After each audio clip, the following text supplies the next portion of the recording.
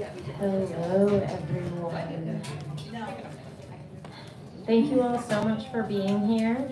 My name is Bonnie Adderstrom, and I'm on the events team here at Brookline Booksmith. Today, it is my absolute pleasure to host Anne Napolitano for the release of her book, Hello Beautiful, in conversation with Courtney Sullivan. Thank you all for being here and for supporting these authors and our event series. Before I introduce everyone, I just have a few housekeeping notes.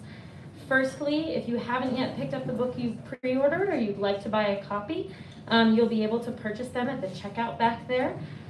Secondly, masks are strongly requested at this event. I think someone came around with some masks before, but we have more in the back by the register there if you'd like to grab one. Please keep your phones off or on silent for the duration of our reading or discussion rather. Thank you for being considerate of our authors and your fellow attendees. And finally, this event is being live streamed on the iPad right over there. Our audience should not be visible to our live stream viewers, but if you don't want to be live on YouTube, just avoid walking in front of it. It'll probably be okay. And of course, we will have a Q&A at the end of the event, so hold your questions until the end, but definitely have them ready to go. And now for the fun part. It is my pleasure to introduce your authors for this evening and tell you a bit about the book that we're here to celebrate.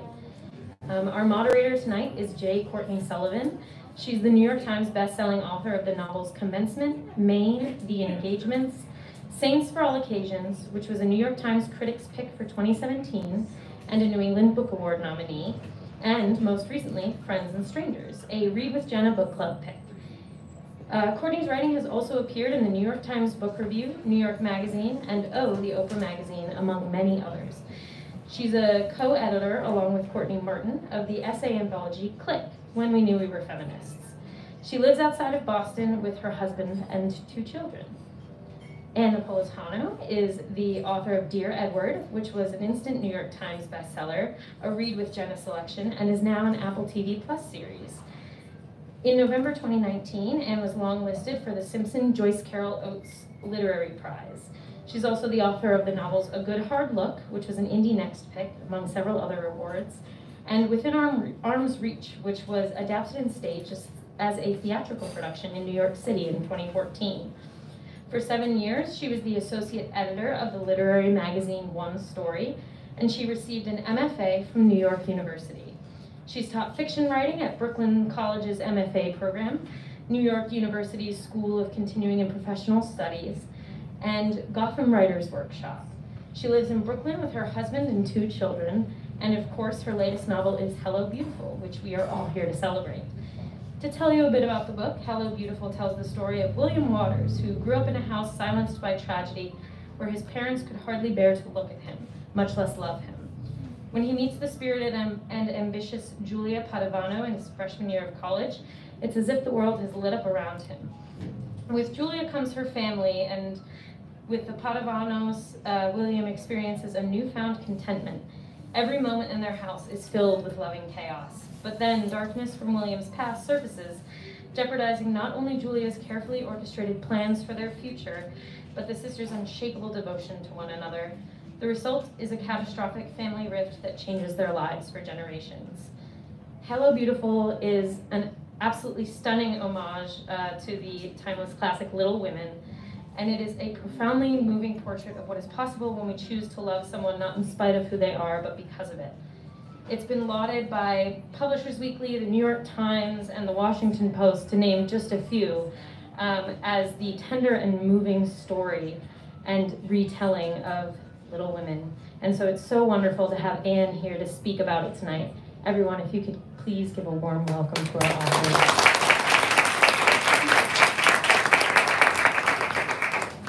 Hello, beautiful.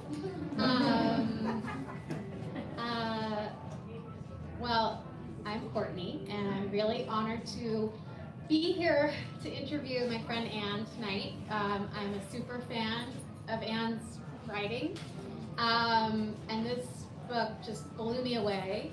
We were just talking about how it can be very awkward when you're friends with a humble genius like Anne, because When I told her how much I loved the book, she was like, no, you don't, you're just saying that. And then I ended up telling her, shut up, Anne, and then I felt so bad. I'm like, I didn't need to say shut up to Anne. Anyway, it's a brilliant book, and you'll not have to take it from me. You can take it from one Oprah Winfrey, you guys have probably heard of her, who chose Hello Beautiful as her 100th book club pick. So Anne and I have a tendency that when we go out for lunch, it always lasts 6 hours. So Anne's children asked if this event was going to be 6 hours today. I'll let you know we had a 3-hour lunch already, so this will just be a 3-hour event, so don't worry. But Anne, where do I want to start? Please, first of all, can you tell us your Oprah story, which you will be telling for the rest of your life? I know. It's such a good story. I'll very happily tell this for the rest of my life. So it was last October, it was 5 months ago, and I was taking out the garbage in my apartment building in Brooklyn, and I was standing by the mailboxes and my phone rang, and it said Chicago on it. And my uncle lives in Chicago, and I had just sent him the book, so I thought maybe it's my Uncle Ed calling to say that he liked the book, which would be weird because no one in my mother's family ever talks about anything, so the fact that he would read the book and then actually call me is very unlikely, but I was like, wow, this would be interesting. And so I answered the phone, and the voice said, hi, Anne, this is Oprah Winfrey. And I was like, this is a robocall. This is like when Bill Clinton calls you and says, hi, Anne, it's Bill Clinton. I'd like you to vote for so-and-so in your local election. And I was, but also it sounded a little real, so I was just like, Oprah Winfrey, Oprah Winfrey? And she was like, yes, it's Oprah Winfrey, and I read your book, Hello Beautiful, and I loved it so much, and I'd like it to be my March book club pick. And I was like, oh my God. And then like adrenaline surged through my body, and I went to take one step, and the phone crackled, so then for the rest of the conversation I stood completely still holding the garbage in my hand because I was afraid that if I moved again, like it would all go away. And then she proceeded to ask me all these sort of in-depth process questions about how I wrote the book, and I was like, this is so mean, because Oprah Winfrey calls you out of the blue and then expects you to have like an intelligent, thoughtful conversation about a book I had like just finished. And when you're writing a book, I don't know what I'm doing. Like, I'm creating a world, I live in it with my characters, like I'm very sad when I leave. And then after you finish the book, you have to figure out how to talk about it. And I had not yet figured out how to talk about it even. So I was like I was just reaching for words that sounded like they fit together into intelligent topics. And then she hung up, and at the end she said, your team knows about this and they know the rules. And I was like, okay. And it turns out the rule was don't tell anyone, and you have to sign a thing, and very important secret, don't tell your kids or anything. So then it never felt real, because I told my husband, and I told my two best writer friends who I saw in person. Like, I would have told you if I saw you in person, but there was no way I was telling you over the phone. And then I swore these two friends to like a death pact. And because they're writers, they understood the stakes of the secret. So it didn't feel real at all, actually, until last Tuesday. And then when it was announced, and when I was, had sat beside her on the couch. And now it feels a little real, but still confusing, and I'm very grateful. I have to tell you that when we were watching you, sitting next to Oprah on the couch, my 4-year-old daughter, she touched the screen and she's like, Anne? And then she goes, and who is this? Sure. Okay. That is Oprah, but okay. So maybe tell us a little bit, sort of, where did this book begin? When did you start thinking about it versus when did you start writing it? Because sometimes that's a long time between things, and sort of, what was the origin of this particular novel? Yeah, so I've developed this like system rule that works for me, basically. So when I'm writing, I call it, what I like to do best is what I call write pretty sentences, which means like I'm in a scene and I'm like following some kind of lyricism of the language, and things are happening, but I'm not sure what they are, and like surprises occur. But the thing is, when I write like that, I can't think with like the analytical part of my brain at all. So like as far as figuring stuff out, I can't do it. So now what I do is for basically the year before I start a book, I'm not allowed to write pretty sentences. I can't write. I can research, I can take notes, and I can think. And so I was in that thinking stage basically for a year, and then in April 2020, it had been a year, and coincidentally, the pandemic had just started, and we were all inside at that point. And my dad died in the middle of April of that year. And because of the stage of the pandemic we were in, we couldn't gather, we couldn't see him when he was dying, and we couldn't gather when he died. So, as happened for many people, which obviously is very sad. And I always write, part of the reason I write is to make sense of the world. And the world was so out of control and unpredictable and unusual and sad at that point that I really needed to write. And I also do it to create another world. I only feel okay if I have a fictional universe that I can live in and this world. If I only have this world, it's not enough for me. So that month in particular, I really needed to create another world. And so I dove into this book, and Dear Edward, which is the prior book, took me 8 years to write. And this one I wrote in 2 because A, pandemic, so I wasn't going anywhere, and my children were doing less stuff, and they were older as well. And then I just wrote all the time. I felt like the book starts with this little boy named William Waters, who, because of a tragedy in his family, his parents basically can't show him any love. And so I felt like I walked into this book with William, and we were both lonely and sad and a bit heartbroken. And then he encounters these 4 Padavano sisters who are vibrant and strong-willed and boisterously love each other. And he was drawn to them, and I was too. I felt like I needed them, and I needed that love and connection and noise as much as he did. And it was like we both went through this book trying to see if we could be okay. I love that. And can you tell us where did the sisters come from? So there's 4 sisters in the Padavano family, and can you tell us about the inspiration for those sisters? Sure. So when I have siblings, but when I was growing up, my best friend Leah lived right down the street from me, and actually we have the same last name, Napolitano. And so our families became best friends really initially because we had the same last name. And I used to sleep at Leah's house like 50% of the time. And her mother, Cecilia, has 6 sisters, and they would come in and out of the house at all hours, and they were all about 5 feet tall. Most of them had curly hair, and they had slightly different versions of the same face. And they seemed more fully themselves when they were all in the same room together than when they were apart. And they fascinated me. I used to like watch them like they were TV. And I was just super shy, and there was so much going on in that house that I would just be like watching them interact. Like in their house, my friend Leah's house, her father, they designed this house, and in the kitchen there were 2 islands. And one was low for all these 5-foot tall sisters, and one was normal height. So like they really like ruled the roost in this delightful way. And the love that they had seemed rooted so deeply into the earth that it was like all the way through them, to the fact that it even like took over what they looked like. And I wanted to write about that kind of sisterhood and that kind of deep love and connection, but also like that kind of relationship. Even if you have a found sister, if it's someone in your life who you're not related to, who occupies that role for you, where they're more like family than friend, it can be really challenging because you hold each other accountable. You see the best in each other, but you also demand the best in each other. And that's the friend who tells you to quit that job, leave that boyfriend. They tell you what you don't want to hear, but you need to hear. Yeah. So that can be a very challenging relationship at the same time. And indeed, the sisters in the story, their commitment to each other is challenged.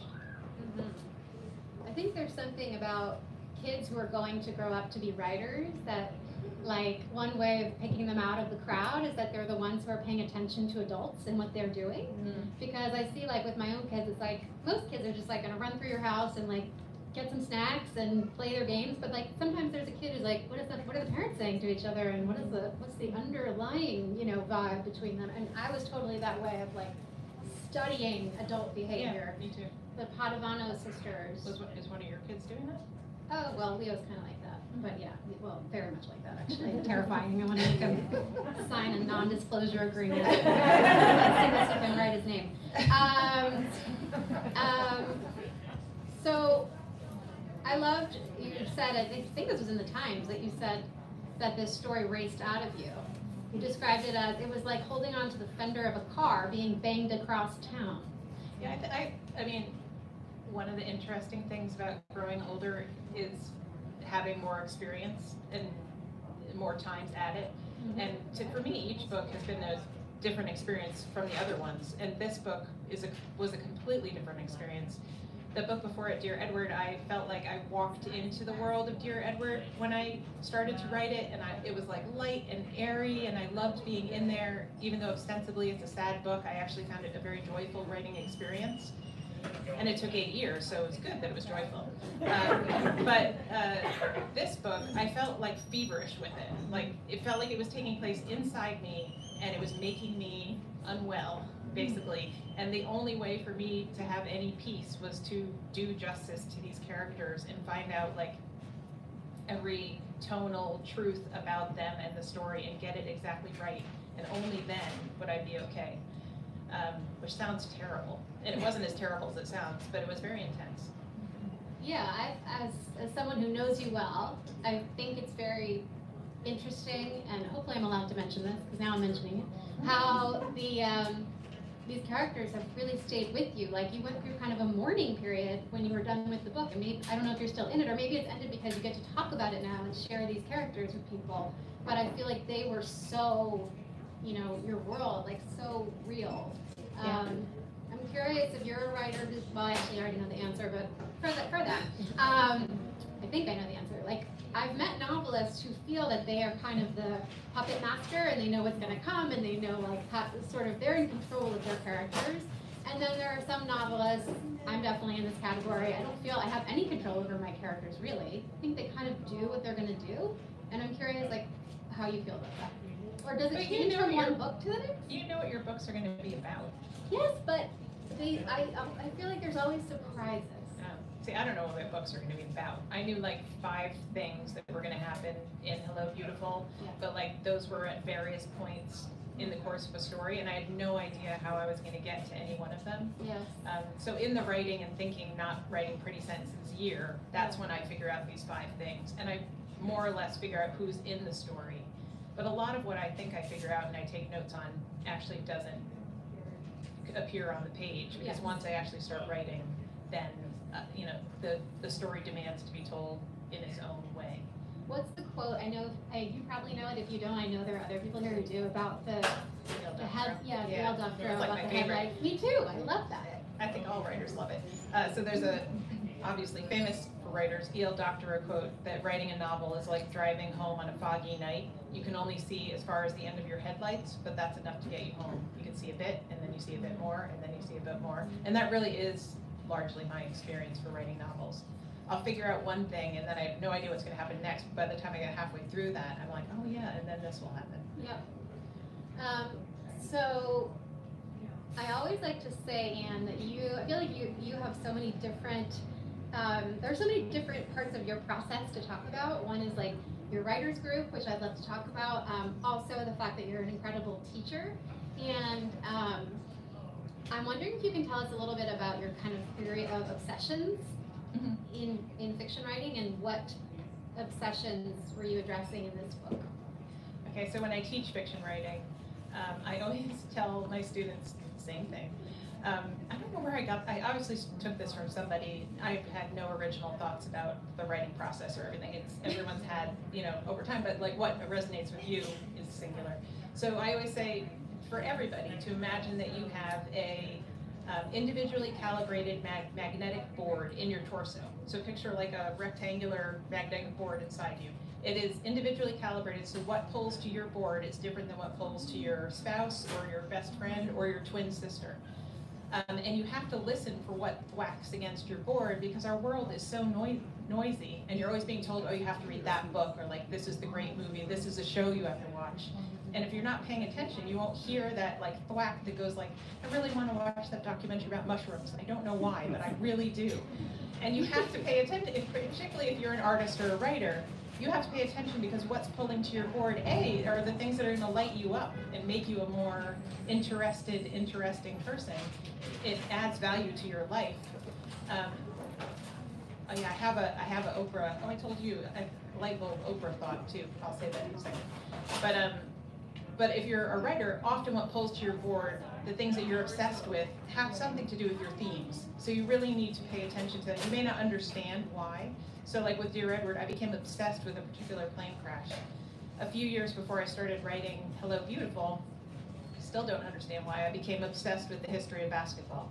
I've read so many books about the history of basketball, it would blow your minds. I still listen to so many podcasts about basketball, it makes no sense at all. Do I play basketball? No. Have I ever played basketball? No. Do my children play basketball? Not really.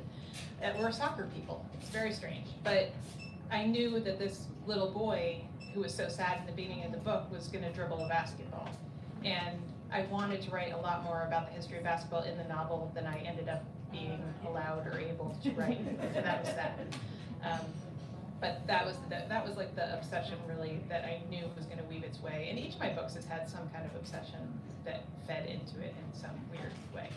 And I say to my students too that if that obsession makes you uncomfortable, like it's something that you wouldn't choose to be obsessed with, that's even greater sign that has something to do with whatever darker, murkier pulls that you have inside of you. I think I stole this quote from you, pay attention to what you pay attention to. Yes, that's part of the talk. Which you don't know who you stole it from. I know who I stole it from, you. But I give you credit when I teach and exactly what you teach. So I'm curious too, like, I guess this kind of goes to obsessions, or maybe it's themes, or maybe it's both, I don't know, but one thing I have loved as a longtime fan of your books is the reviews for this book. Not only are they glowing, but when a writer has kind of reached a certain level, I feel like, you get the review that is looking at all your books and drawing, do you know what I mean? Drawing comparisons between them and the themes in them and all of that. And this book seems to be like that book for you, where all of a sudden I'm like, oh, I like that. Interesting. It's just you're talking about all the books. Because I'm 50 now. So I think it's like an age thing, where they're like, well, she's done enough. What do you think of when you think of sort of like themes, or like what is the thing that you keep coming back to? Like I know Ann Patchett says every novelist just tells the same story over and over again with like a different setting. Mm-hmm. What do you think yours is? How to live a meaningful life. That's good. Yeah. I mean, that's what I keep putting people in these unusual situations, and really, so like Dear Edward, there's a physical plane crash, and this boy climbs out of a physical plane crash, and I was like, can he be okay? Is there any way this little boy could be okay? And I did not know the answer, and I wrote that book to find out whether he could be or not. In this book, William climbs out of an emotional crash of a family, and I needed to find out whether he could be okay, and I did not know if he could, so I had to find out. And so that is an exploration of what gives our lives meaning, how we can be kind and love and take care of each other. How powerful is that love and kindness? Can it actually heal or make us whole? Can it heal us enough that we can love ourselves, and that makes us whole? It's all those things that are in all of my books now. I was telling my friend Jen, who's here tonight, that you are like my moral compass. Remember I was telling you that recently? And I think there's something really interesting, because you do have, like, you're just a good human, and you think so deeply about being human and take it really seriously. And sort of how to be better in the world and how to make the world better and all of those things. And so, sorry. You are that too. Yeah. Oh my God. But nobody does more like beautiful activism to help children, etc. than Courtney Sullivan. Thank you. We're both amazing. Okay. But that's the best. But why was I telling you that you're my moral beacon? Oh, because what's interesting, I think, in this novel, all of your novels, but specifically in this one, like there are some choices that are made, and you're like, oh my God, I can't believe she did that.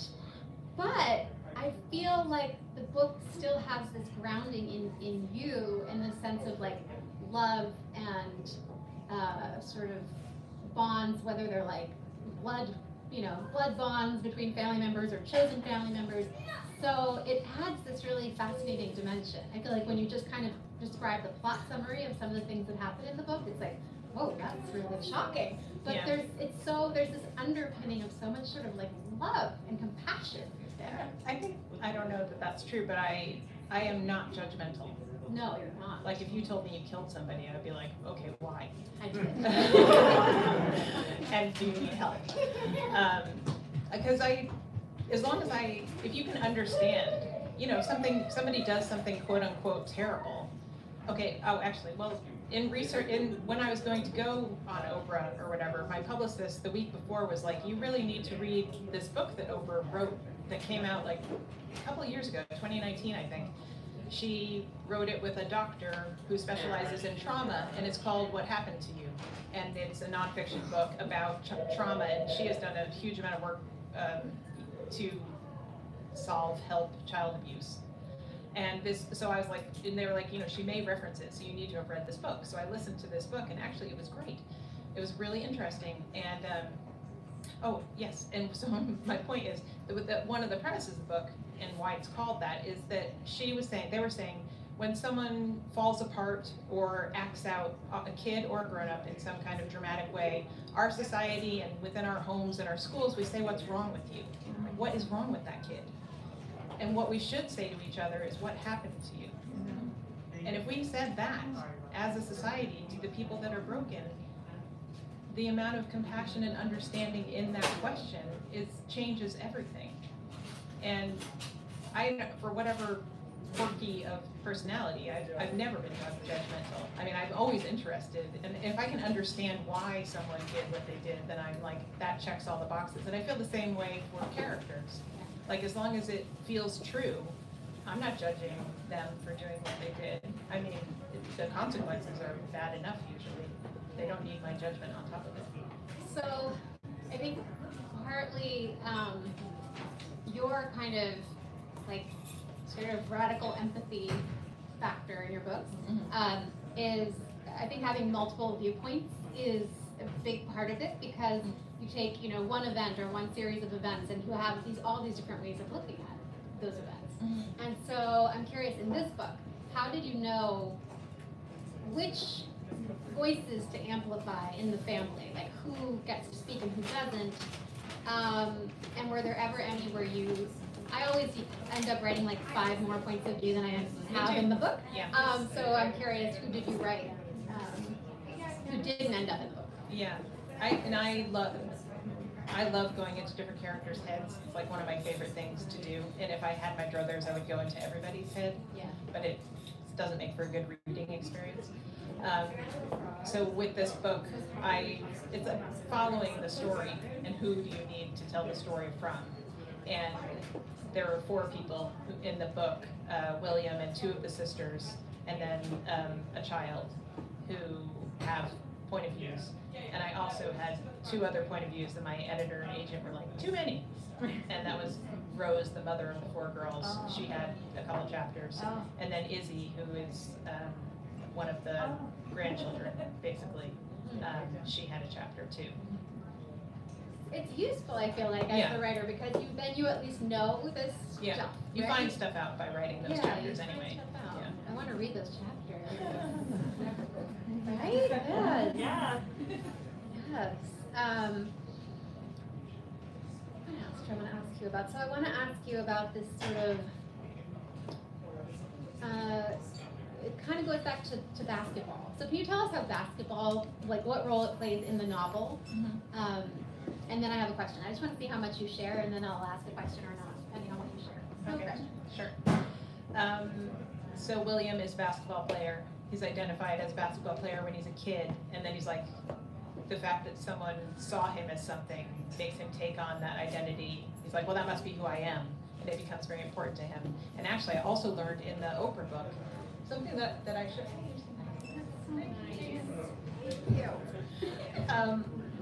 that rhythm is regulation. So that's why part of why we rock babies, because it helps regulate them when they're upset.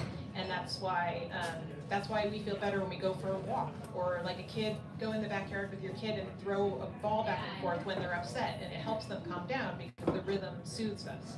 And it's a way for us to self-soothe, and we can use that actively to know, like, oh, I'm feeling, you know, in my feelings, I'm gonna go move. And I think that William, who has no one is soothing him from the outside, so he dribbles the basketball to regulate himself. And the sound is comforting to him, and the motion is comforting to him. And he ends up writing a book about basketball, the history of basketball, basically, in different, like, critical scenes in the history of basketball, which again, I wanted to be like 50% of the book, and is a scant like 3%, if that. Yeah, I guess that's and then also teamwork. That actually is another really big thing. So someone like William, who is broken and damaged and sweet, it's almost impossible for someone like that to feel like they deserve friends or to make friends. But if you join a team, the framework of being part of a team is like a wonderful thing for the misfits among us and the non-misfits. And also it is a caring framework where you all look out for each other, and you all have different roles, and you're not meant to be the same. And so that's the first place that he finds friendship.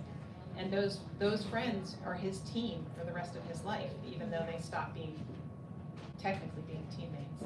So that was really interesting and fun to explore too. And I did play soccer all the way through the end of high school, so I was on teams. And it is like there's like a magical alchemy to it that can be really wonderful. His best friend, Kent, who I always want to call Clark because Clark Kent, but it's Kent. I love their friendship. It's one of my favorite relationships in this book full of relationships. And I also, I think it's really fascinating. I don't think this gives too much away that William, as any young person who loves something and is passionate about something, in his case, basketball, of course it's sort of his dream that this will be his life, to be a basketball player. And it isn't his life, but it's really interesting how basketball remains a thing for him.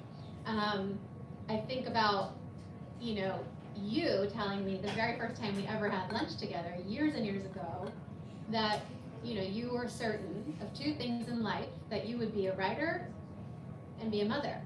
And it was like not 12. About, it was not about, I was a weird 12-year-old. But it was not about like, I'm going to be Oprah's 100th book club pick. It was I'm going to write, because you loved to write. And I don't know, I just think that's sort of interesting, the role that work plays in your book, because the jobs people have, the things that they do professionally tend to say a lot about them, I thought. What do you think about that? I think that's right. I mean, we have a librarian in the book, we have someone who takes care of very little children. Yeah, it's the jobs that they have in the book are a reflection of who they are. There's one of the sisters is really loving and nurturing, and she works in a daycare. Cecilia, one of the sisters, is an artist, and her art sort of shapes the lives of their family as well. And the oldest sister becomes a businesswoman, basically, which is she is the one who wants to try to control life. So it seems fitting that she like strides into a boardroom. And I do think people get led to their life work by different, whether they want to prove themselves or they want to be themselves. And That's interesting. I mean, that's one way of looking at it. That's interesting. I just made that up on the spot. I'm not sure if I completely believe that. Is that right? Really good. Yeah, I don't know. I want to ask you a couple of things that aren't really about your book. So, okay, some of you may know that Oprah told Anne, she said, Anne, you are my rock star. And Well, she said writers are well, she said writers are my rock stars, but then she actually touched Anne and said, Anne, you are my rock star. And so I just wanted to say that Anne once worked for a rock star. Sting. Anne was Sting's Were you his personal assistant? I was one of his personal One of his personal assistants for many years. And I always think it's interesting, like, what other jobs writers have had. So did you learn anything about writing in that time, or were you writing in that time? Oh yeah, they knew. I went to graduate school at NYU, and while I was there, I worked at Barnes and Noble in Union Square. We actually opened that store, like, as staff. And this is how long ago that was. The store's been there for a long time. And my boss at Barnes and Noble, who's still one of my best friends, Stacy, who's my age, she worked in PR but was taking a break, and she was doing PR for a self-help writer, and I ended up working. I come from very organized Type A stock, and so very professional, very punctual, frighteningly punctual. And so I went to work for the self-help writer as part-time personal assistant. Not like I had training in being a personal assistant, but I was in graduate school and it worked really well. And then while I was working there, she was also doing PR for Sting's wife, and they needed help stuffing their Christmas cards one year as like a project. And so my friend was like, well, I have this great friend who also is doing this kind of thing. And so I went and helped them stuff their credit cards, stuff their Christmas cards. And they liked me. And then I did a couple more projects, and then they wanted to hire me, and I said to them, well, I'm an aspiring, I had not published anything. I was like 23 or 24 years old. And I was like, I'm an aspiring writer. And so they made a deal with me that I would, when they were in the country, meaning this country, I worked 7 days a week. And then when they weren't in the country, I worked 4 days a week. So it ended up being like 6 months of the year that they were in the country. So it was great. So I would have Fridays off to write, and I wrote a couple books that way. Did you live with them? No. Oh. Oh, well, I did when they were in, like, California. Okay.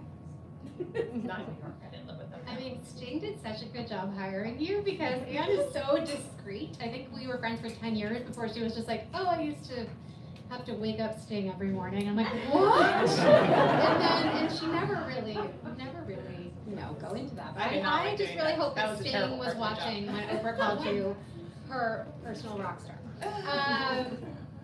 And I'm also curious, so when you, Anne is in an incredible trio with two other fabulous writers, Helen Ellis and Hannah Tinty.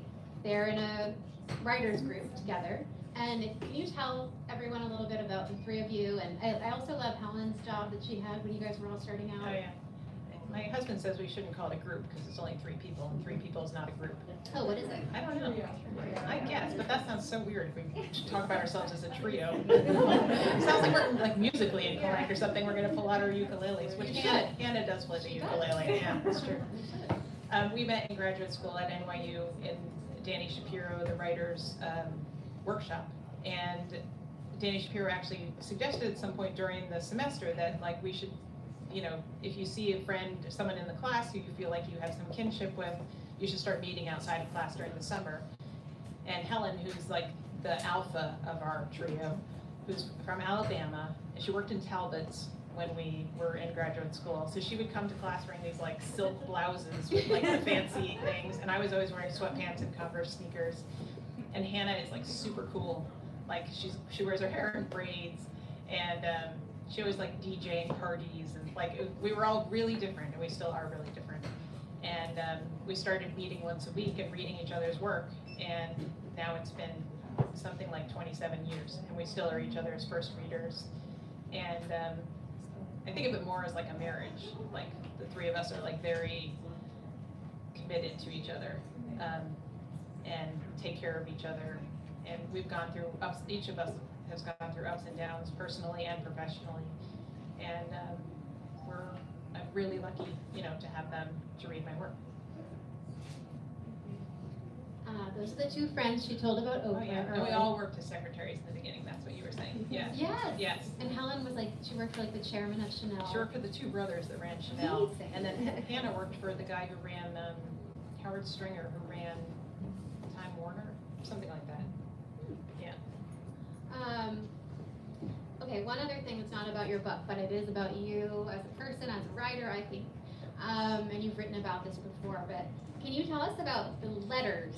I love this about you. The letters that you write to yourself every 10 years. Okay. when I was 14, I read everything as a child. I was a voracious reader, and I read all of the books by L.M.M. Montgomery. I think I'm saying that right, the woman who wrote the Anne of Green Gables series. She wrote another series called Emily of New Moon, which is also wonderful. And Emily, in the Emily books, when she's 14, she writes a letter to herself 10 years later with what her hopes and dreams are for her 24-year-old self. And I was 14 when I read that. It was like, as I recall, it was like late at night, and I was like alone in my room, and I read that, and I was like, I put down the book, and I like found a pad of paper, and I wrote a letter to myself when I was 24. About what I like. Of course, I hoped I lived in like a Soho loft. You know, it's like a very like Parker Posey of its time dream. It was like an all white, enormous like loft in Manhattan, and I was a writer, of course. And then I folded it up that night and sealed it and wrote, you know, to Anne at 24 from Anne at 14. And just by some act of miracle, I held on to that letter for 10 years. I wanted to open it the next day. I wanted to open it the next week. When I was 14, it was really hard. Like 10 years is a very long time, as it turns out. And when you're 14, it's like an unbelievably long time. And then it's amazing I didn't lose it. So I've done that now. You're so well organized, like you said. I guess that's it. Well, I would have go to college. Oh, I mean, there's sure. like impossible. So I'm now waiting to open my 54 one in 3 years. So I have. What if your 44-year-old self was like, I hope I'm 100th book club? Wait, I'm actually psychic. I did not say that. That never entered my mind in a million years that anything like that would happen. On that note, we're going to turn it over to questions from the lovely audience. And I'm going to repeat your question just so everybody can hear. So who wants to be the first question asker? It can be intimidating, but I know you're out there. I feel it. Oh, right there. Yes. Hi.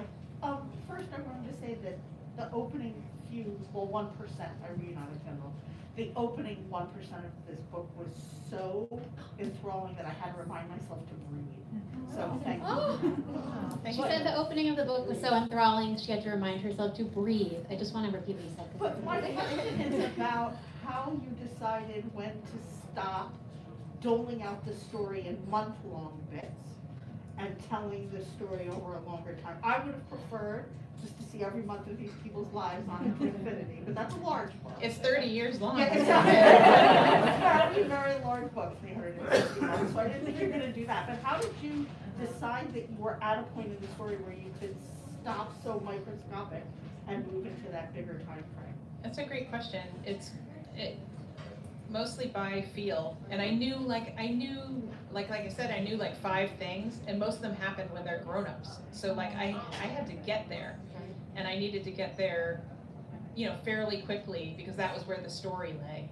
But you needed to know these people, so the first few chapters have to be a little slower so that you actually have time to meet them and understand them and have scenes with the sisters together and lay the groundwork for the story and the rest of the book. And then I needed to figure out how I could get them to where the bigger stuff happens.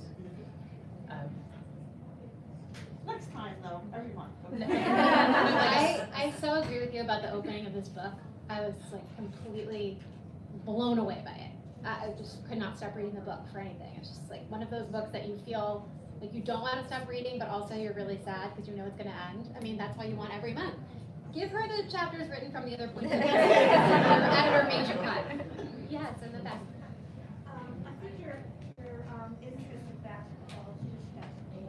You know, I never expected you to say that. And I just want to know how, you know, your comprehensive knowledge now of basketball has shaped you in your life. Oh, that's a Ooh, great I question. love that question. Well, it's Can a great. everybody hear the question? Yeah. Okay, sorry. That's a great question, and I don't know the answer to it really. I know that my family now watches the Golden State Warriors together, and it's like our happy time. And I love the characters in the NBA. I mean, they're great stories. They really are. And like, Steph Curry is this incredibly joyful, elite athlete that we're lucky to have the opportunity to watch right now. LeBron James has like built his body, his life, and his career with this fastidious brilliance that's fascinating. Like there's just, so it feeds me in all, like a storytelling way.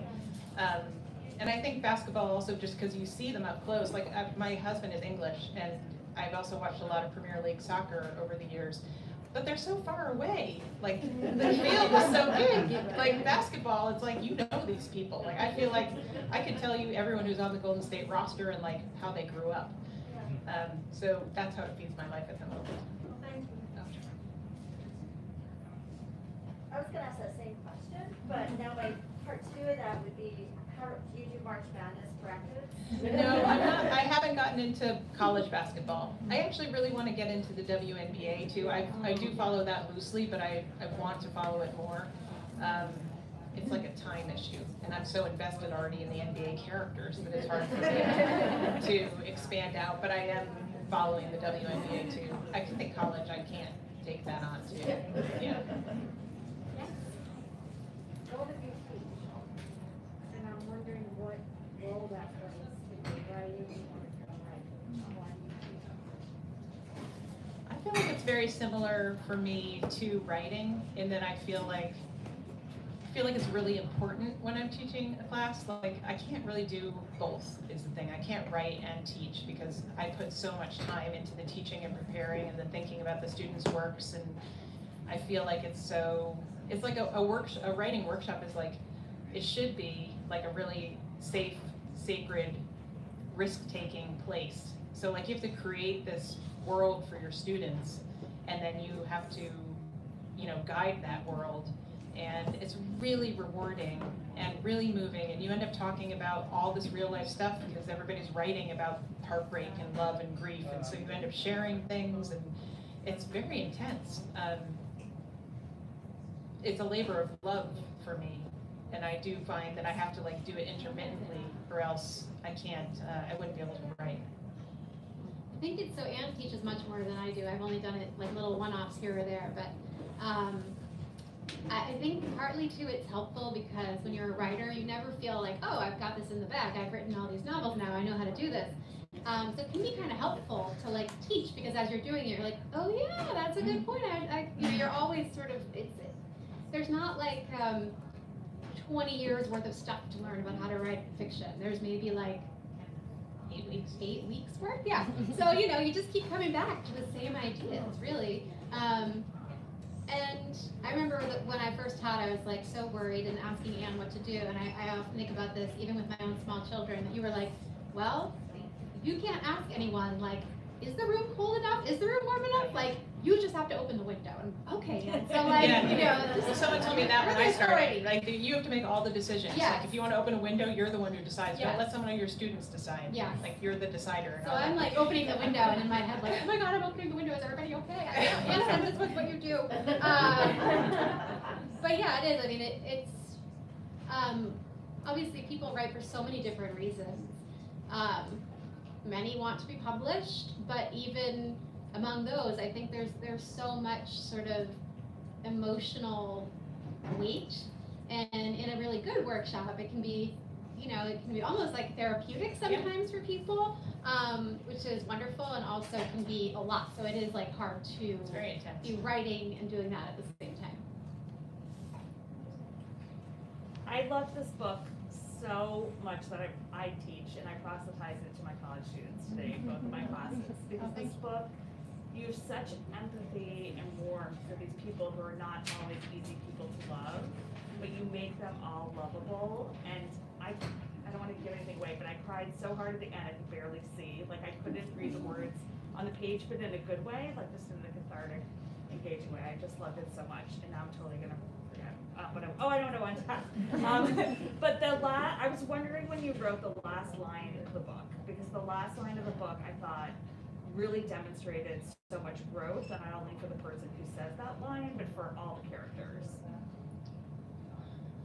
Well, I can't really give away what the last line is, obviously. I won't, don't worry. I was surprised. Like, I read, so George Saunders, who's a brilliant writer, writes brilliant short stories, and he actually writes, he's a master teacher too. I don't know, at Syracuse, is that where he was? Yeah, Syracuse. And he wrote a teacher. I went to Syracuse. Oh, she went to Syracuse. And a teacher. He writes so well about writing, and he read an essay in The Guardian a couple of years ago, and the essay was about his experience of writing a novel after having written short stories for so long. And he was saying that basically writing a story, short or long, is like there's three parts. You pick up the bowling pins from the ground, you throw them in the air, and then you try to catch them. And he said the difference between a short story and a novel is that you're throwing like 47 bowling pins up in the air with a novel. And he said for him it was fascinating, the sort of intricate movements in the air and the coming back together in ways that he had not anticipated with so many more parts. And he was saying that it really, what probably explains like how we do that, like how that the writer comes to these movements at the end is that we are pattern recognition machines. And so our brain is like, you've brought in these 47 elements, and some deep part of your subconscious is working on how they could possibly be stitched together because we have to make a pattern out of them. And I find the pattern that comes together at the end, I don't know what's going to happen at the end. There were things, there were coming togethers and growths that I did not even think were on the table for these characters that happened. And I think it's because I'm pattern making machines, and it was very moving for me, you know, to have the characters go where they went. And I'm, you know, glad they did. I'm sorry I made you cry. So. No, it was a good cry. It was like you know, I feel like if it, you know, I cried at your books too, Courtney. Like I think if you cry, you're so engaged. You're really like emotionally engaged with the work, I think. Yeah. So that's very nice. How do you keep your regular life, your mental book, and everything else together while you're writing it? It's like the next commercial, I'm gonna go with this, or the next chapter, do something else. How do you keep it all together and focus still on your book? I have two sons, and they're 13 and 15, and I stopped having a schedule 15 years ago, coincidentally, with the birth of my first child. I don't know how that happened. So even now, they come, you know, it's like there are different, you know, chapters in our lives. I always say this to my students too, like if you have a newborn baby and a 2-year-old, you know, you've got to cut yourself some major slack. Like your bandwidth is like that big.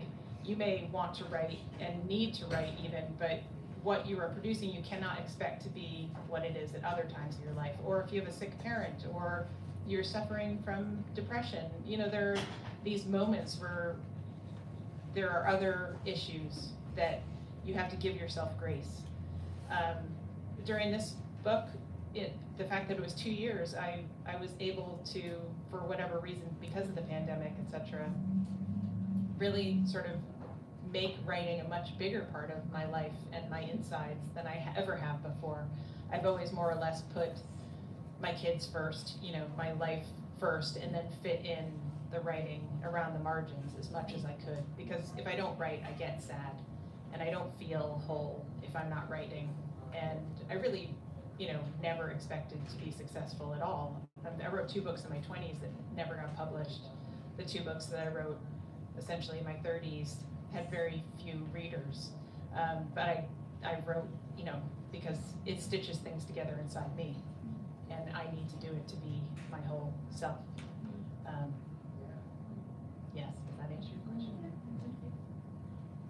You mentioned, the introduction mentioned the homage to Little Women. Can you talk a little bit more about that and how it inspired you? Yeah, I did not intend to write an homage to Little Women. I wrote these 4 sisters, and there was a scene in the book when I was writing where they were arguing with each other over which March sister they were. And I was like, oh yeah, 4 sisters, 4 sisters. And then I was like, oh yeah, but Laurie's like the lonely boy next door in Little Women, and William is the lonely boy in this book. And once I saw it, then I saw it. And then I was like, oh my gosh, of course they would compare each other and fight over who's Joe. Like, I mean, I had fights with myself over, you know, I wanted to be Joe. show. Nobody, my sister was like, I don't care. I'm not reading that long book. I think that's the best part is that both sisters are like, I'm Joe. No, Yeah. I'm Joe. Everybody wants to be Joe. And then like the point, you know, they point out, oh my God, one of us will be Beth. Oh, yeah. I was curious, do you actually like Little Women? Yeah, I do. Okay. Because it's very polarizing, I've found, among women writers. What's the anti-stance? Just that some women writers just hate Little Women. They just did not like that book. Oh. And so when Oprah was like, Anne, do you love Little Women? You love Little Women. And I was like, well, she's not going to say she doesn't. But I was curious. Do you? Oh yeah, I love Little Women. Is there one more? I think we have time for one more. I just wanted to ask her how life has changed since last Tuesday. Oh, how has her life changed since last Tuesday? Well, it was the craziest week I've ever had, probably. I mean, it just still doesn't feel real to me. And I don't feel a little guilty. I feel like, because this wasn't like something that I dreamed of, and a lot of writers do. I'm like, you know, I'm like a head in the sand, bumbling, like doing what I need to do, and I'm loving what I do, etc. So many people have emailed me. So many people have called me. I've been asked to do a lot of like literary festivals and things like that. It's been really wonderful and overwhelming. And Michelle Obama tweeted at you. Well, really, it was for Oprah. She just said the 100th book pick was Hello Beautiful by Anne Napolitano. Yeah, there was some wild stuff that happened on social media. I got like 2,000 new followers in one day. Oh wow. Yeah, it was very exciting. Does Sting know?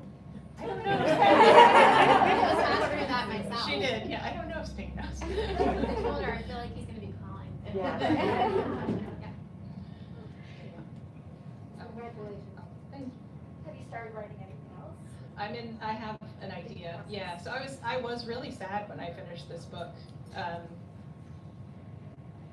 I think partly because it only took 2 years. So usually by the time I finish a book, I'm kind of more sick of it.